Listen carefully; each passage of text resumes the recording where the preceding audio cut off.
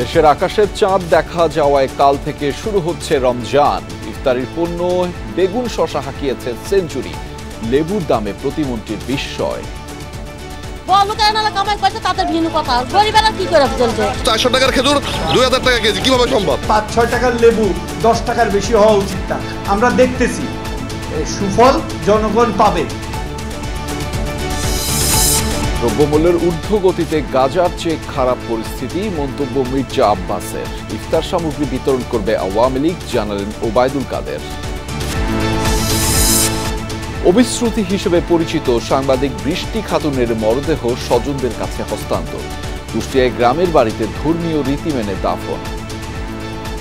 আমি এই যে ভোগান্তিতে পড়েছি, আল্লাহ পাক আমাকে আবার হিদায়াত করে দিয়েছে। আমি আমার মেয়েকে সম্পূর্ণ তথ্য প্রমাণ যাচাই বাছাই করে নিয়ে গেছি। প্রাইভেট প্র্যাকটিস কমিয়ে চিকিৎসকদের গবেষণায় মনোযোগ দেওয়ার আহ্বান প্রধানমন্ত্রীর। জানালেন পাবনাতেই হবে দ্বিতীয় পারমাণবিক বিদ্যুৎ কেন্দ্র। সমুদ্রে তেল গ্যাস অনুসন্ধানের আন্তর্জাতিক দরপত্র আহ্বান শুরু। কর দিতে হবে না বিদেশি কোম্পানিকে, পেট্রোবাংলা ও দেশি প্রতিষ্ঠানের মাধ্যমে বিক্রির শর্ত। মাত্র 4000 টাকার জন্য খুন হন কবি নজরুল কলেজের শিক্ষার্থী পিয়াস। 3 জনকে গ্রেফতারের পর বেরিয়ে আসে হত্যা রহস্য। গ্যাং কালচারের বলি বলছে র্যাব।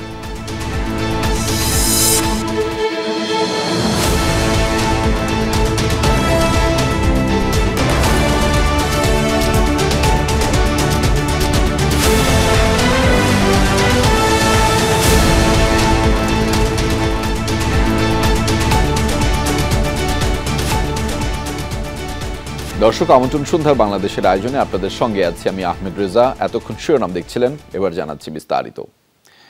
দেশের আকাশে পবিত্র রমজান মাসের চাঁদ দেখা গেছে। আগামীকাল থেকে শুরু হচ্ছে রমজান। পবিত্র রমজান মাস উপলক্ষে দেশবাসীকে আন্তরিক শুভেচ্ছা জানিয়েছেন রাষ্ট্রপতি মোহাম্মদ শাহাবুদ্দিন ও প্রধানমন্ত্রী শেখ হাসিনা। সন্ধ্যায় রমজান মাসের চাঁদ দেখার বিষয়টি নিশ্চিত করেছে জাতীয় চাঁদ দেখা কমিটি। জানিয়েছে ঢাকা, চট্টগ্রাম সহ দেশের বিভিন্ন এলাকায় পবিত্র রমজানের চাঁদ দেখা গেছে। আজ রাতে প্রথম তারাবির নামাজ আদায় করবেন ধর্মপ্রাণ মুসল্লিরা। ভোর রাতে সেহরি খেয়ে রোজা রাখবেন মুসল্লিরা। এদিকে গতকাল সৌদি আরব, আরব আমিরাত, কাতার সহ বিশ্বের বিভিন্ন দেশের আকাশে পবিত্র রমজান মাসের চাঁদ দেখা যায়। সেখানে রোজা পালন করছেন ধর্মপ্রাণ মুসল্লিরা।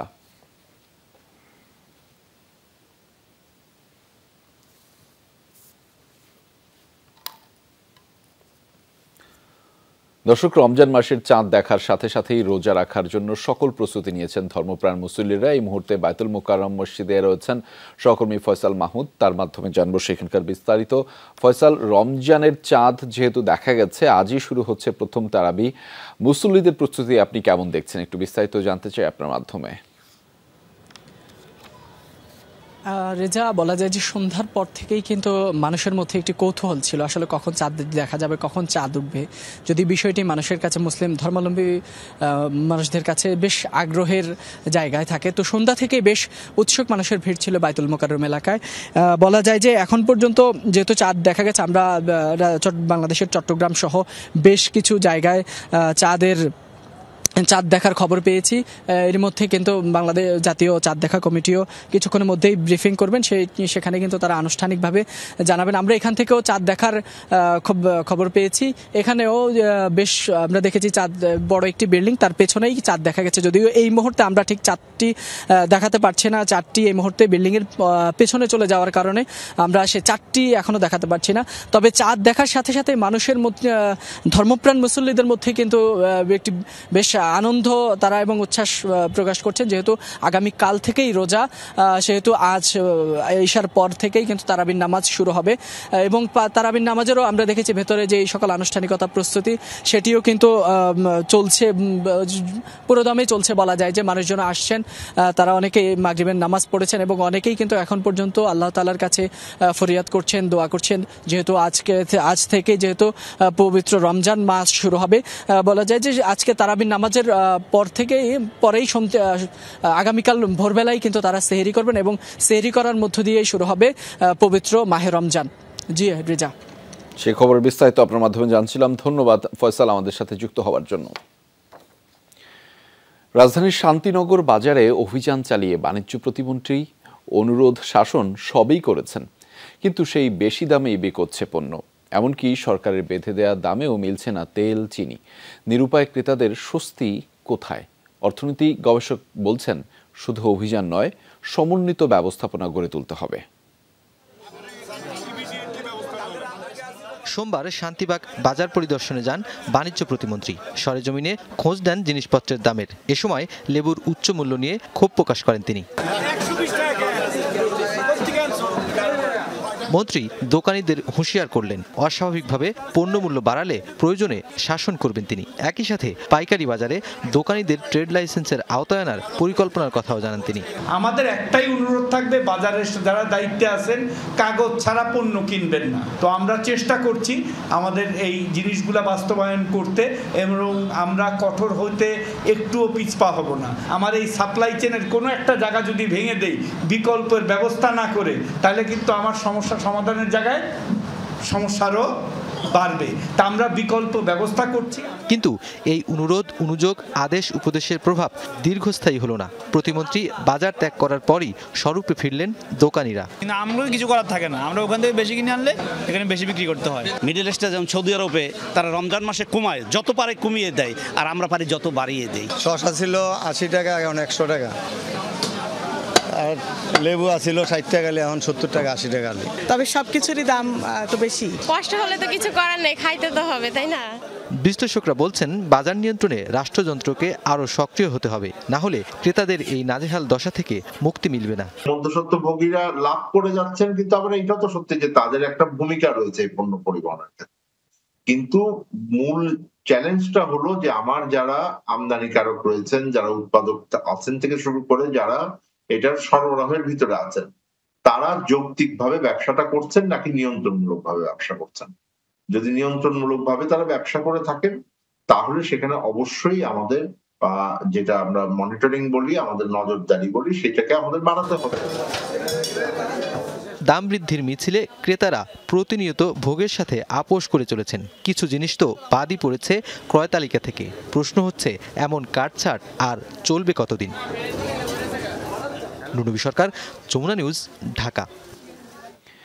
রোজায় দাম একটু বাড়বেই, এমন মনস্তত্ত্বে আটকে আছেন ব্যবসায়ীরা। সরকারের কোনো সিদ্ধান্তের তোয়াক্কা করছেন না কেউই। ফলে হঠাৎ রাজধানীতে বাড়তি দামে বিক্রি হচ্ছে বেগুন ও শসা। মুদি দোকানে চড়া ছোলা, খেসারির ডাল ও চিনির দামও। পিলে চমকে উঠবে পোলট্রি দোকানে, অথচ সরবরাহে কোনো ঘাটতি নেই। এসব দেখে ক্রেতাদের প্রশ্ন, রোজায় সংযমের কি শিক্ষা পাচ্ছি আমরা? ইফতারে বেগুনি ছাড়া যেন চলেই না। রোজার রসনা বিলাসে বরাবরই এই সবজির কদর বাড়ে, সাথে দামও। এবারও তার ব্যতিক্রম না। কিছুদিন আগের 80 টাকার বেগুন এখন প্রায় 100 টাকা। সেঞ্চুরি হাঁকিয়েছে শসার দামও। বাজারে এখন একটু শর্ট মালের মনে করেন একটু এই 2-4 দিনের একটু হইবে, স্বাভাবিক। বেগুন আপনার 100 টাকা, 80 টাকা এরকম, আবার কোনো আপনার 120 টাকা আছে।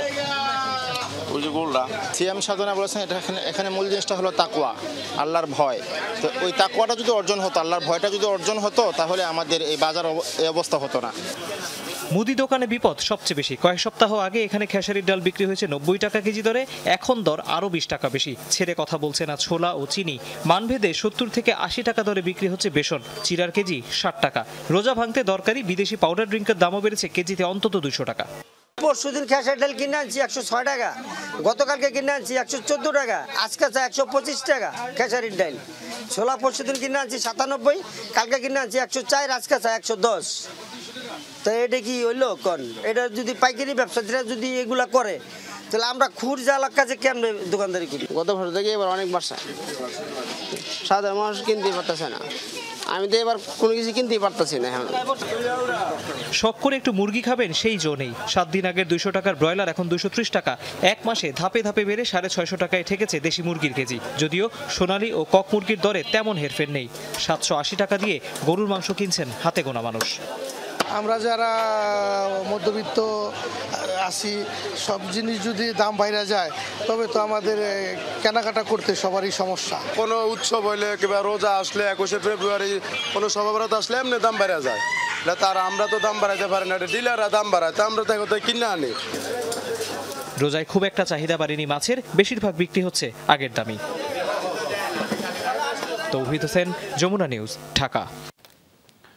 দ্রব্যমূল্যের ঊর্ধ্বগতির কারণে রমজানে স্বস্তিদায়ক হবে না বলে মন্তব্য করেছেন বিএনপির স্থায়ী কমিটির সদস্য মির্জা আব্বাস। দুপুরে সংবাদ সম্মেলনে এক প্রশ্নের জবাবে মির্জা আব্বাস বাংলাদেশের নির্বাচন নিয়ে রিপোর্ট প্রকাশ করায় ইউরোপীয় ইউনিয়নকে ধন্যবাদ জানিয়েছেন। অন্যদিকে মহিলা দলের সম্মেলনে যোগ দিয়ে বিএনপির স্থায়ী কমিটির আরেক সদস্য সেলিমা রহমান বলেন, 7 জানুয়ারি দেশে নির্বাচনের নামে প্রহসন হয়েছে। একটি সরকার সমর্থিত বিভিন্ন গণমাধ্যমে বক্তব্য ভুলভাবে উপস্থাপন করা হয়েছে এমন দাবি করে নিজ বাসভবনে সংবাদ সম্মেলন করেন বিএনপির স্থায়ী কমিটির সদস্য মির্জা আব্বাস। সরকারের কাছে এই দেশ রমজানকে সামনে রেখে নিত্যপণ্যের দাম নিয়ে হাঁসফাঁস অবস্থা সাধারণ মানুষের।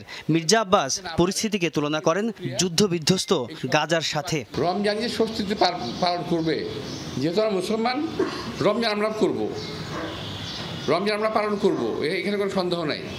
কিন্তু কতটুকু স্বস্তিদায়ক হবে এটা অনেক সন্দেহ।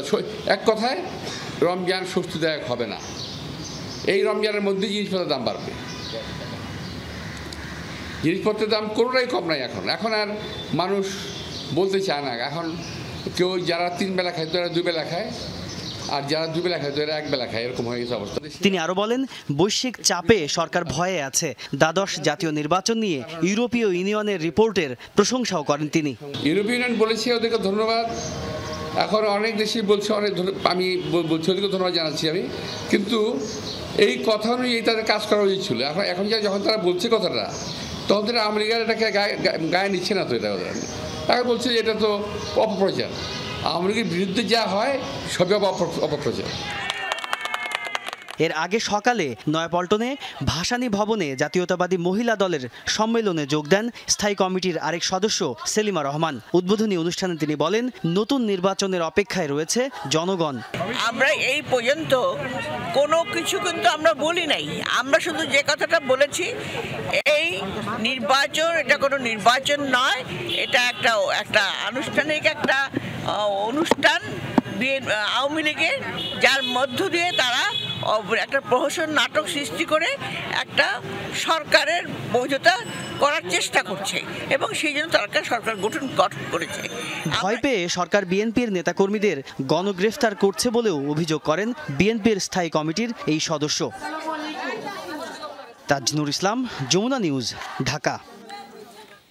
রমজানে ইফতার পার্টির পরিবর্তে সারা দেশে আওয়ামী লীগের পক্ষ থেকে নিত্যপণ্য ও ইফতার সামগ্রী বিতরণ করবে আওয়ামী লীগ।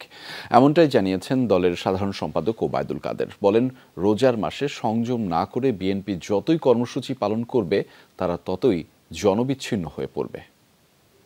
অপরাধের ব্যাপারে রাজধানী বঙ্গবন্ধু এভিনিউয়ে আওয়ামী লীগের কেন্দ্রীয় কার্যালয়ে সম্পাদক মণ্ডলীর সভা। এতে যোগ দেন সাধারণ সম্পাদক ওবায়দুল কাদের। শেখ হাসিনার সরকার অত্যন্ত সতর্ক। বলেন, রমজানে দ্রব্যমূল্য নিয়ন্ত্রণে সরকার অত্যন্ত সতর্ক ও সর্বাত্মক প্রয়াস চালাচ্ছে যাতে দ্রব্যমূল্য নিয়ন্ত্রণে থাকে। রমজান আসলেই একটা মহল অতিরিক্ত মুনাফা করতে চায়,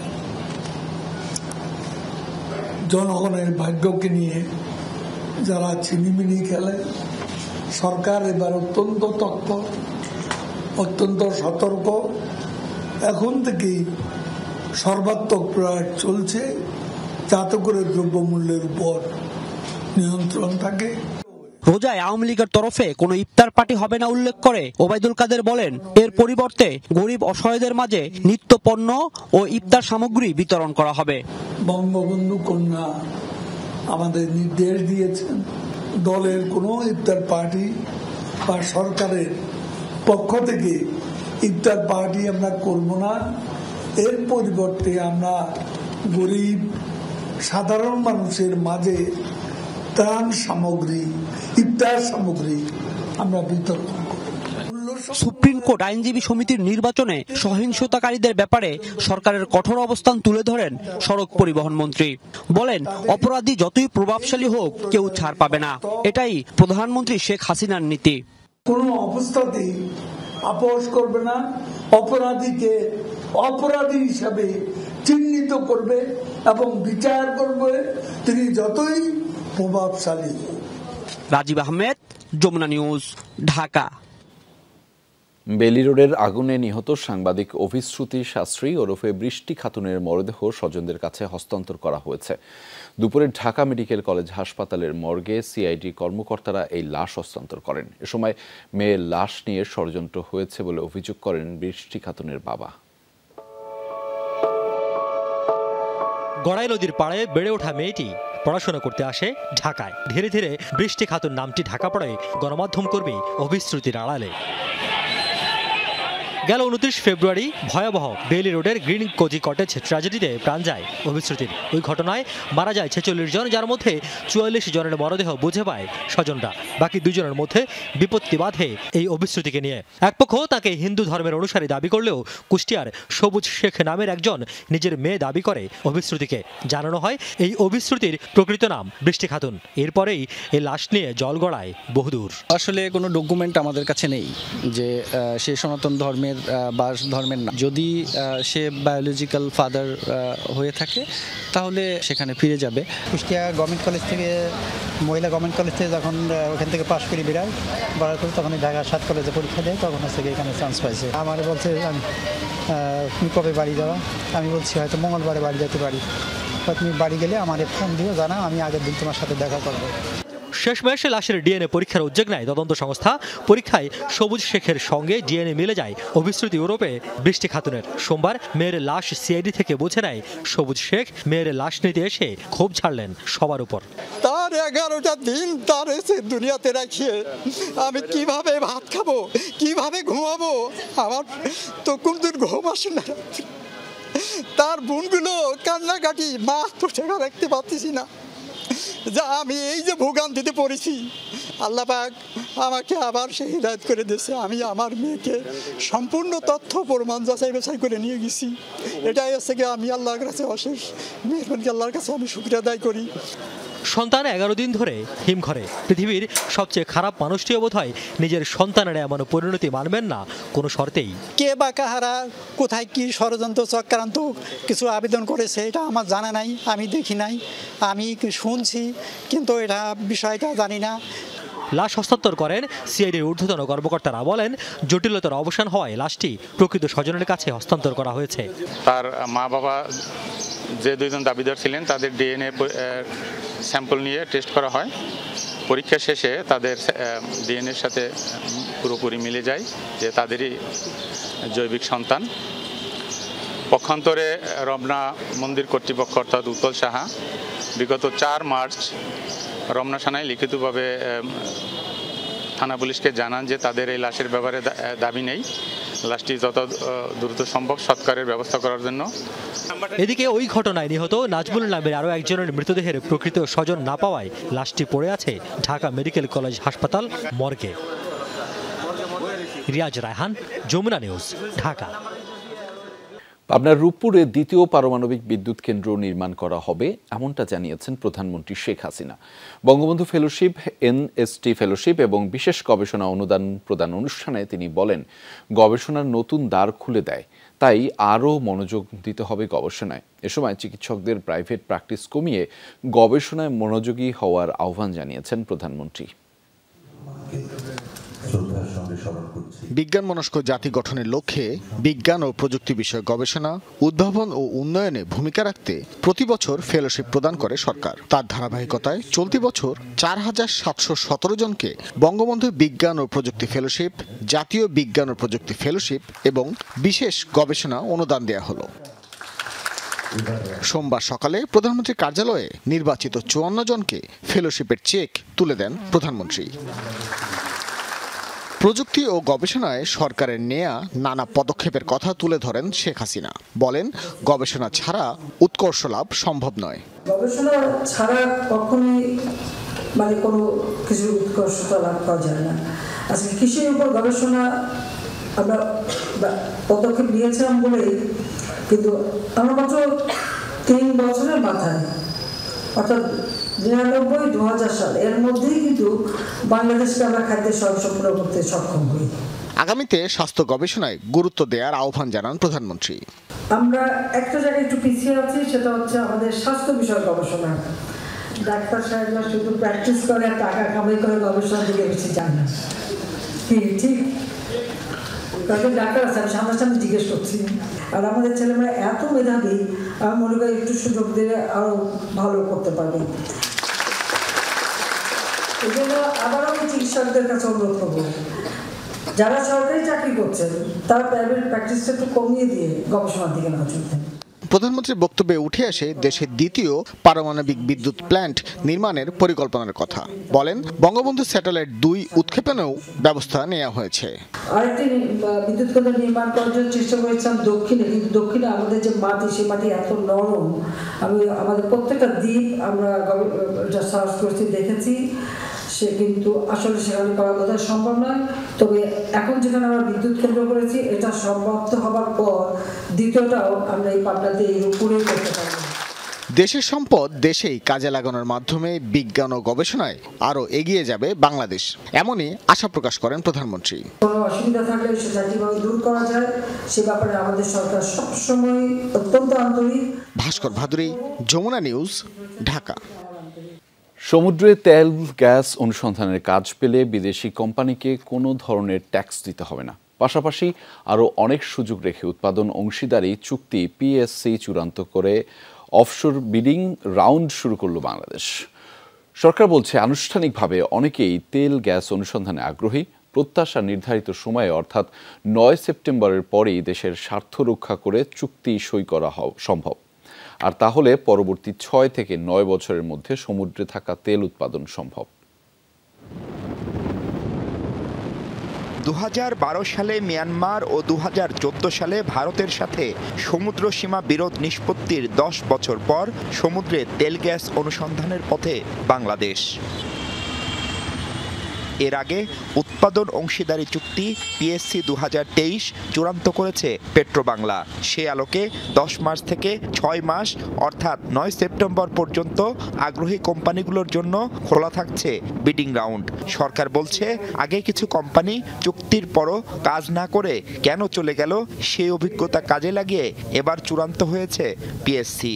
অতীতের সকল অভিজ্ঞতা নিয়ে সমস্ত অ্যাড্রেস করেই কিন্তু এবার এটা তৈরি করা হয়েছে, যার ফলে যে বিষয়গুলো নিয়ে হয়তো আগেরগুলো খুব ভারিয়া হয়নি, আমরা আশা করছি সব বিষয়গুলো অ্যাড্রেস করা হয়েছে। এটা একেবারে সবার জন্য আকর্ষণীয় করা হয়েছে এবং উইন করা হয়েছে। কতজন আমাদের সঙ্গে যোগাযোগ করবে আপনারা কোনোভাবে জানতেই পারেন, কিন্তু অফিসিয়ালি আমরা কখনো এটা বলতে পারবো না যে কতজন অংশগ্রহণ করছে। বিডিং আকর্ষণীয় করতে দেশি বিদেশি পত্রিকায় বিজ্ঞাপন, পররাষ্ট্র মন্ত্রণালয়ের মাধ্যমে সেই দেশকে জানানো, এছাড়াও প্রিবিডিং নানা আয়োজন করবে সরকার। আর অনুসন্ধান বা উত্তোলনকালে কোনো দুর্ঘটনা ঘটলে তার দায় সেই কোম্পানিকে নেয়ার কথা বলা আছে পিএসসিতে। পাশাপাশি সাগরে অনুসন্ধানে বিদেশিদের সাথে রাষ্ট্রায়ত্ত কোম্পানি বাপেক্সও অংশীদার থাকছে। বাপেক্সের 10% একটা ইয়া থাকবে, এটা কিভাবে ক্যারি ইন্টারেস্ট বাপেক্সের এইভাবে এটা বাপেক্সের ফান্ডে যাবে। তেল পাওয়া গেলে 20 বছর ও গ্যাসের ক্ষেত্রে 25 বছর সময়সীমা ধরা আছে চুক্তিতে। এবারের বিডিংয়ে আগ্রহী কোম্পানিগুলো আকৃষ্ট হবে বলে আশাবাদী নীতি নির্ধারকরা।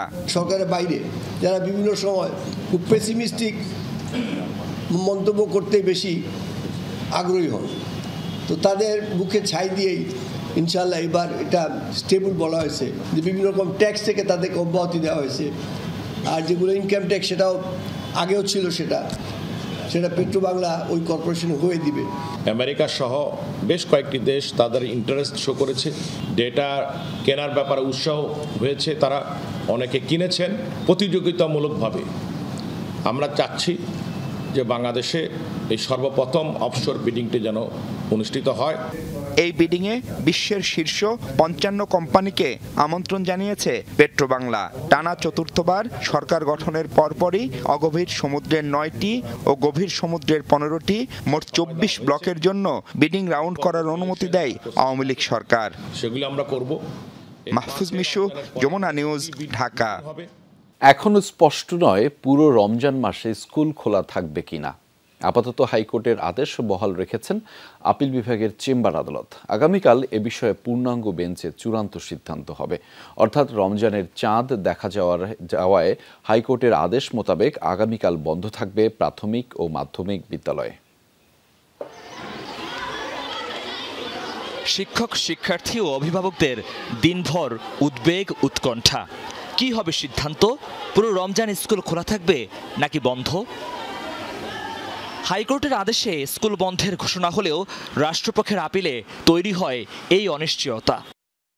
সোমবার চেম্বার বিচারপতি এম ইনায়েতুর রহিমের আদালতে হয় আপিল শুনানি। শুরুতেই অ্যাটর্নি জেনারেল রাষ্ট্রীয় সিদ্ধান্তের কথা উল্লেখ করে স্কুল বন্ধ রাখার হাইকোর্টের আদেশে আপত্তি জানান। পরে রিটকারীর আইনজীবীর কাছে ব্যাখ্যা চান আদালত। করোনায় 2 বছর স্কুল বন্ধ থাকার উদাহরণ টেনে দুটি যুক্তি তুলে ধরেন আইনজীবী। বলেন, রমজান মাসে ইবাদত বন্দিগির পাশাপাশি স্কুলে আনা নেওয়ার অসুবিধায় পড়তে হয় অভিভাবকদের, বাড়ে যানজটের মাত্রাও। এ পর্যায়ে অ্যাটর্নি বলেন, 10-15 দিন খোলা থাকলে খুব একটা অসুবিধা হবে না। পরে রাষ্ট্রের প্রধান আইন কর্মকর্তাকে উদ্দেশ্য করে আদালত বলেন, এই কয়দিনে কি এমন পড়াশোনা হয়ে যাবে? কোর্টে আপনি ছাড়া তো স্কুল খোলা রাখার পক্ষে কাউকেই দেখছি না। নিজেও অভিমত প্রকাশ করেছেন যে এই কয়দিন আর কি হবে, কারণ আমি বলেছি যে প্যান্ডামিকের সময় তো 2 বছরের ক্লাস হয় নাই, 10 দিনে আর কি হবে। সুতরাং মাহে রমজানেরটা বিবেচনা করতে হবে। হাইকোর্টের যে আদেশ আছে ওইটা ঠিক থাকবে এবং ইন দ্য মিন টাইম পূর্ণাঙ্গ বেঞ্চে এটা পাঠিয়েছে এবং আগামীকাল 11:30টায় পূর্ণাঙ্গ বেঞ্চে শুনানি হবে। ততক্ষণ পর্যন্ত হাইকোর্টের আদেশ বহাল থাকবে। এরপর আদালত বলেন, পূর্ণাঙ্গ বেঞ্চে শুনানি করে চূড়ান্ত সিদ্ধান্ত নেওয়া হবে। এজন্য অপেক্ষা করতে হবে মঙ্গলবার দুপুর পর্যন্ত। হাইকোর্ট গতকালকে স্টে করে দিয়েছিল সেই অর্ডারটা, তার এগেইনস্টে আমরা মামলা করলাম। আপিল বিভাগের ফুল বেঞ্চ শুনানি করবে আগামীকাল 11:30টায়, ওই সময় সিদ্ধান্ত হবে। রিট আবেদন ও আদেশে প্রাথমিক ও মাধ্যমিকের কথা থাকলেও উল্লেখ নেই মাদ্রাসা শিক্ষার্থীদের বিষয়ে। বহিউদ্দিন মধু, যমুনা নিউজ, ঢাকা। শ্রম আইন লঙ্ঘনের মামলায় 16 এপ্রিল পর্যন্ত জামিনে থাকবেন ডক্টর মোহাম্মদ ইউনুস। ওই দিন ইউনুস সহ হাজির হতে হবে আরও 3 আসামিকে। ইউনুসের জামিনের মেয়াদ বাড়ানো নিয়ে শ্রম আদালতের লিখিত রায়ে বিষয়টি উল্লেখ করা হয়েছে। এর আগে গত 3 মার্চ আদালতে হাজির হয়ে জামিনের মেয়াদ বাড়ানোর আবেদন করেন অধ্যাপক ইউনুস। ওই দিন ইউনুস সহ আরও 4 আসামির জামিনের মেয়াদ বৃদ্ধির আদেশ দিলেও কতদিন বাড়ানো হবে তা লিখিত আদেশে জানানো হবে বলে উল্লেখ করেন আদালত। এদিকে ডক্টর ইউনুসের গ্রামীণ কল্যাণ 666 কোটি টাকা কর ফাঁকি মামলা 3 মাসের মধ্যে হাইকোর্টের নিষ্পত্তির নির্দেশ দিয়েছেন আপিল বিভাগ। নতুন শিক্ষাক্রম সফল করতে হলে সব অংশীজনের মতো অভিভাবকদের কথাও শুনতে হবে। তারাও এই বিষয়ে গুরুত্বপূর্ণ ভূমিকা রাখতে পারেন, এমনটাই জানিয়েছেন সাবেক তত্ত্বাবধায়ক সরকারের উপদেষ্টা ও গণস্বাক্ষরতা অভিযানের নির্বাহী পরিচালক রাশিদা চৌধুরী। রাজধানীর একটি হোটেলে scale branded learning for smart Bangladesh বিষয়ে চলপরির গোলটেবিল বৈঠকে তিনি একথা জানিয়েছেন। রাশেদা চৌধুরী বলেন, সবার জন্য মানসম্মত শিক্ষা নিশ্চিত করা সরকারের দায়িত্ব। এই দায়িত্ব থেকে সরকারকে সরে যেতে দেয়া যাবে না। এ সময় চলপরির প্রতিষ্ঠাতা ও ব্যবস্থাপনা পরিচালক জেরিন মাহমুদ বলেন, এমন একটি শিক্ষা ব্যবস্থা তৈরি করতে হবে যা সময় উপযোগী, দায়িত্বশীল ও লক্ষ্য নির্ভর। এ সময় হাটহাজারী উপজেলার 56টি স্কুলে ব্র্যান্ডেড লার্নিং এর ওপর চলপরি প্রকল্পের ফলাফল তুলে ধরা হয়। এতে দেখা যায় শিক্ষার্থীদের গণিত ও ইংরেজি ফলাফল এবং ক্লাসে অংশগ্রহণের সংখ্যা আগের চেয়ে বেড়েছে। গোলটেবিলে অংশ নেয় বিভিন্ন এনজিও, শিক্ষা প্রতিষ্ঠান, প্রযুক্তি বিশেষজ্ঞ ও সরকারের বিভিন্ন সংস্থার প্রতিনিধিরা। ঠিক আছে, কারিকুলামের সমস্যা থাকতে পারে এবং এটাও যে 13 সালের পর থেকে কিন্তু ওইভাবে কারিকুলাম সংস্কার হয়নি। শিক্ষার্থীকে ফোকাস করলাম সঙ্গতভাবে, শিক্ষককেও, অভিভাবকদের কথা কিন্তু ভাবিনি, আমরা বলি। তো অভিভাবকরা তো একটা ফ্যাসিলিটেটিং ফোর্স হতে পারে, আবার স্টাম্বলিং ব্লক হতে পারে। মাত্র 4000 টাকার জন্য কিশোর গ্যাংয়ের হাতে খুন হয়েছেন সরকারি কবি নজরুল কলেজ শিক্ষার্থী পিয়াস ইকবাল নূর। পুরনো ফোনের টাকা পরিশোধ নিয়ে দ্বন্দ্বে গ্যাংস্টার রাব্বি গ্রুপের সদস্যরা নৃশংসভাবে খুন করে তাকে। গ্যাংয়ের 3 সদস্যকে গ্রেফতারের পর বেরিয়ে আসে 1 মাস আগের খুনের রহস্য। কারওয়ান বাজারের সংবাদ সম্মেলনে র্যাব জানিয়েছে, গ্যাং কালচারের বলি হয়েছে পিয়াস। রাজধানীর উত্তর মুগদা এলাকায় একটি পুরনো মোবাইল ফোন বিক্রির টাকা পরিশোধ নিয়ে দ্বন্দ্বের শুরু। 7 মার্চ কিশোর গ্যাং রাব্বি গ্রুপের সদস্যরা পিয়াস ইকবাল নূর ও শামীম হোসেনকে ছুরিকাঘাত করে। পরে ঢাকা মেডিকেলে নেয়ার পর পিয়াসকে মৃত ঘোষণা করে চিকিৎসক। এটা অত্যন্ত সেন্সিটিভ একটি হত্যাকাণ্ড। একটি কলেজের দ্বিতীয় বর্ষের ছাত্র, সে এখানে হত্যাকাণ্ডের শিকার। আরেকজন ছাত্র শামীম, সেখানে সে গুরুতর আহত ছিল, যার প্রেক্ষিতে সবাই মূলত আত্মগোপনে চলে যায়। আত্মগোপনে থাকা অবস্থায় র‍্যাব ৩-এর আভিযানিক দল আরিফ, মিরাজ এবং খালিদকে আমরা আটক করতে সক্ষম হই। র‍্যাব জানায় ঘটনায় জড়িতরা গ্যাংস্টার রাব্বি গ্রুপের সদস্য। এলাকায় আধিপত্য বিস্তারের পাশাপাশি নানা অপরাধমূলক কর্মকাণ্ডে জড়িত তারা। বড় ভাই ছোট ভাই গ্রুপের দ্বন্দ্বটা বেশ কিছুদিন যাবত ওই এলাকাতে ছিল। বিভিন্ন সময় ঝগড়াঝাটি, আধিপত্য বিস্তার বা গ্রুপিং এর কারণে কিশোর গ্যাং বা গ্যাং কালচার, এই গ্যাং কালচারের কারণে যে বিভিন্ন সময় খুব তুচ্ছ ঘটনায় যে মারামারি হয়, এই ঘটনা কিন্তু ওইরকমই একটি উদাহরণ। র‍্যাব জানায় গ্যাং কালচার ও কিশোর অপরাধীদের যারা মদত দিচ্ছে তাদেরকেও আনা হবে আইনের আওতায়। শরীফুল ইসলাম খান, যমুনা নিউজ, ঢাকা। রাজধানীর চকবাজারে জুতার কারখানায় লাগা আগুন আধা ঘন্টার চেষ্টায় নিয়ন্ত্রণে এনেছে ফায়ার সার্ভিস। দুপুর ১টার দিকে কারখানাটিতে আগুন লাগে। খবর পেয়ে একে একে ফায়ার সার্ভিসের ৯টি ইউনিট ঘটনাস্থলে গিয়ে আগুন নেভাতে কাজ শুরু করে। স্থানীয়দের সহায়তায় প্রায় ৩০ মিনিটের চেষ্টায় আগুন নিয়ন্ত্রণে আনে ফায়ার সার্ভিস। তারা জানিয়েছেন, ভবনে অগ্নি প্রতিরোধের সরঞ্জাম ও পর্যাপ্ত পানির ব্যবস্থা থাকায় আগুন নিয়ন্ত্রণ সহজ হয়েছে। তবে আগুন লাগার কারণ এখন পর্যন্ত জানা যায়নি। মুসলিম বিশ্বকে পবিত্র রমজানের শুভেচ্ছা জানিয়েছেন যুক্তরাষ্ট্রের প্রেসিডেন্ট জো বাইডেন। রোববার সামাজিক যোগাযোগ মাধ্যম টুইটার থেকে এই শুভেচ্ছা বার্তা প্রকাশ করেছেন তিনি। একটি কার্ড এবং হোয়াইট হাউসের আনুষ্ঠানিক বিবৃতির ছবিও যুক্ত করেন পোস্টে। ফার্স্ট লেডিও নিজের পক্ষ থেকে মুসলিমদের জন্য শুভকামনা জানিয়েছেন তিনি। পবিত্র আল আকসায় তারাবি পড়তে ফিলিস্তিনিদের বাধা দিল ইসরায়েলের প্রশাসন। রমজান উপলক্ষে নামাজ আদায়ে মসজিদে প্রাঙ্গণে ঢুকতে চাইলে তাদের বাধা দেয় নিরাপত্তা কর্মীরা। প্রতিবাদ করলে ফিলিস্তিনিদের লাঠিচার্জ করে আইন শৃঙ্খলা বাহিনী। দেখা দেয় ব্যাপক বিশৃঙ্খলা। এর আগে শর্ত সাপেক্ষে রমজানে আল আকসায় নামাজ পড়তে দেয়া হবে এমনটা জানানো হয়েছিল। শুধু নারী ও প্রবীণদের বিনা বাধায় ঢুকতে দেওয়া হচ্ছে মসজিদ প্রাঙ্গণে। গেল শুক্রবারও জুমার নামাজ পড়তে গেলে নিরাপত্তা রক্ষীদের মারধরের শিকার হন ফিলিস্তিনিরা। দর্শক, এই ছিল আজকের সন্ধ্যার বাংলাদেশের আয়োজনে। এতক্ষণ সাথে থাকার জন্য সবাইকে ধন্যবাদ।